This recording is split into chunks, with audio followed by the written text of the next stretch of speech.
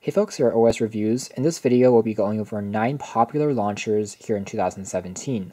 Launchers are a cool way to easily customize the way your phone looks and feels just by a quick software download through the Play Store. It's easier than ever to install these because unlike previous versions of Android where you have to do some rooting or installing by means of a USB connection to a computer. Again, this one is just a simple download away and you're ready to use. Some of these will be a simple graphic overlay on top of your existing Android experience, such as the Sao Launcher, that brings up a quick launch shortcut key that you can use to customize with different programs as well as setting controls, whereas some of the deeper launchers such as the One Launcher, Arrow Launcher, and the Blackberry Launcher completely changes your wallpaper in addition to the way that your menu drawers might operate and gives you transition effects as well. So let's take a closer look one by one. So the first one, the Sao Launcher, as aforementioned, is the simplest. All 9 of these launchers are free, by the way, so some of them may contain a few ads, but they're not too crippling. So this one, again, is the simplest. Doesn't really change too much, but gives you access to quick launch settings,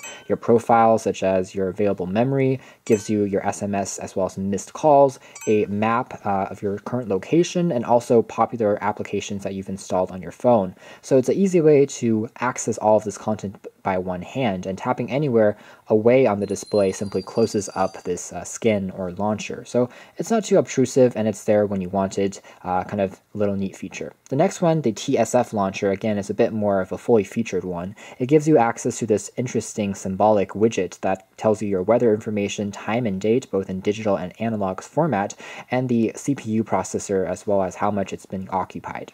You can see here that also changes the animation of the way that you can navigate between the screens, but in terms of the main navigation drawer, there's not too much that it changes. You still have access to the same layout, but again, there's transition effects now between each page, which is pretty cool. There is a universal search now on the very top that you can use to search through your commonly used programs, and also alphabetizes it in this indexed way, which is kind of neat.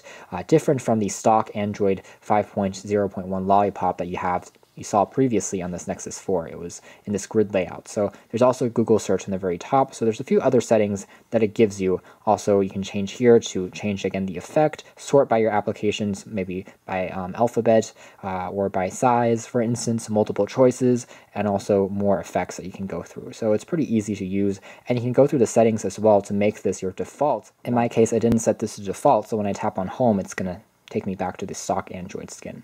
So the next one I'm going to take a quick look at is the Atom Launcher, another popular choice in the Play Store. And again, this is not set by default, so it's going to give me a notification.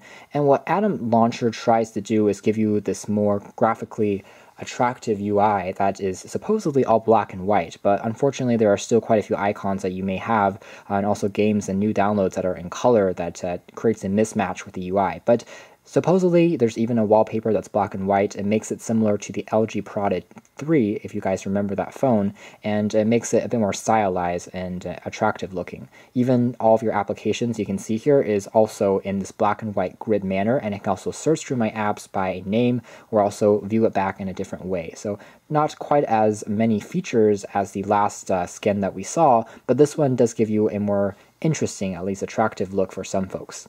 So let's go home and check out the next one.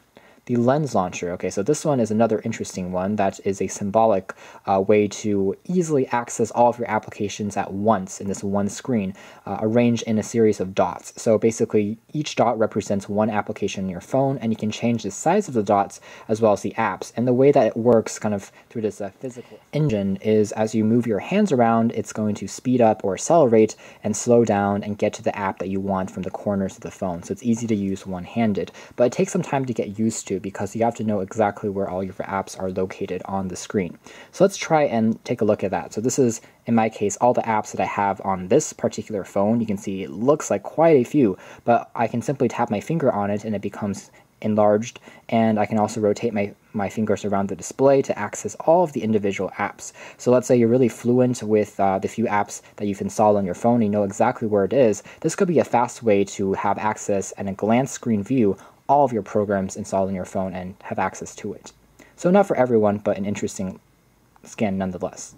The next one is the Z Launcher, which is also a pretty immersive launcher. It's actually created by Nokia, so you found it on the N tablet that we saw, and this one uses handwriting recognition as well as software to learn your preferences and what you search over time. So if I search something like A, it's going to search that up through all of my apps that have an A on it and also search the web. So it uses handwriting recognition by default in this main screen, and there's no other wallpapers that I can go through. So it's kind of interesting, and it's actually very accurate and responsive. Very elegant to look at. You have a different view of your tabbed applications at the bottom, and there's also a drawer view, again, that's been indexed by alphabet. So this is how this is sorted. Very similar to what you have on actual tablets made by Nokia with an Android skin on top. Next one is the Arrow Launcher. And the Arrow Launcher, as you can see here, is pretty similar to what you saw in stock, but it's like Zen Ui in the sense that you have a bit more folders, and there's more transition effects that you can program as well. There's a people list where you can have your favorite people and contacts showing up, and also a recent one for notifications on the left. And then the applications themselves, again, are fairly like stock Android, but again, it's been indexed in this manner that's a little bit different, and you can also search through your apps. Again, transition effects. I can also access a universal search store by dragging down from any of the home screens, and you can see that's pretty easy to swipe away and look through both your applications as well as search the internet. But interestingly enough, it's through Bing instead of Google for quick searches online. So you can access this on any of the screens, as you can see here. So the next one we're going to check out is Blackberry. Now, Blackberry is a little clever because they really want you to just use the skin that they design. It's free. All of these are. So how they want you to do that is you actually can't open it up at all unless you set it as the default one. So actually, let's go through and do that. Set the default as the Blackberry Launcher. And now, once I go home, it's going to be Blackberry. So how Blackberry has set things up is, again, they give you some of their services, such as messaging, Blackberry Hub Plus services, access to the Play Store, calendar, and some of the Google services on the side as well, in addition to specific Blackberry apps, some of them that require additional downloading when you tap on them, like Blackberry Messenger, Tasks, Device Search, Password Keeper, and Contacts. So again, it transforms this into another experience that is similar to a BlackBerry phone if you ever used some of those, such as the Priv, especially ones that run on Android already. So it's sorted by 3 tabs in the menu here, your app drawer, by widgets, by shortcuts. You can see it's color-coded as well, and also your main tasks. So it's a more deeper revamp of how Android is experienced and how it works. Usually when you first install these skins or launchers, it also changes the wallpaper, but since I've already customized it and went through all of them and tested them out, unfortunately you can see it's no longer changing it the second time around, but if I go through settings now, I can actually go back to the original wallpapers that came with the specific launcher, so that's what I want to do. So for instance, tap on display and go into wallpaper. You can see all of these, some of them by launchers is where you can tap into to look at the launcher's specific wallpapers that they brought in. So for each launcher, you have various wallpapers that you can customize it with.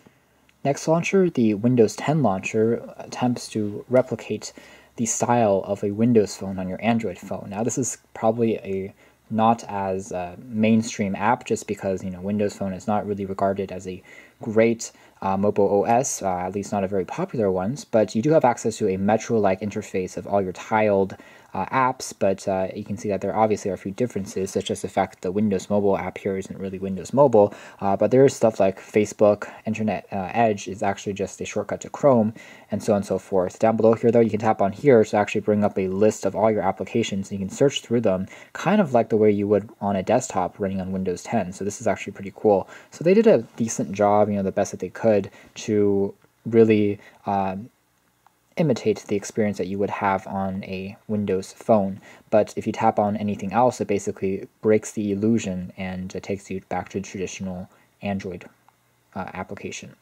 The last one here is also similar to the Windows one that we just saw, in the sense that it also tries to replicate, in this case, an iOS product. So you might be fooled into thinking, oh, this looks like an iPhone now, and this is actually the default wallpaper that you see as well. So it seems like an iPhone, and the icons and everything have been repositioned. It's gotten rid of most of your widgets as well, just to make things a lot more similar to what you would find on iOS. But again, the illusion is broken when you tap on anything, since the applications are just shortcuts to what you already have.